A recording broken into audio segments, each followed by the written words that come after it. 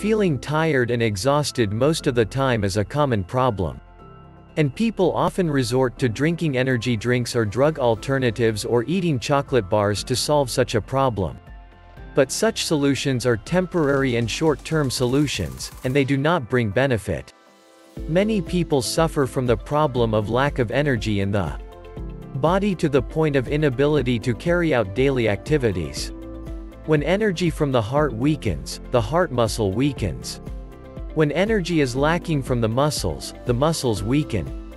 And when energy from the stomach and intestines is lacking, the digestion process is greatly impaired.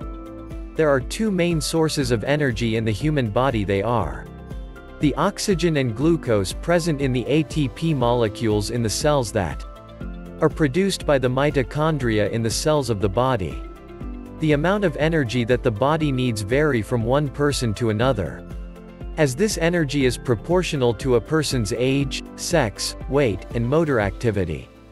While a woman needs an amount of energy ranging between 1,800 to 2,400 calories.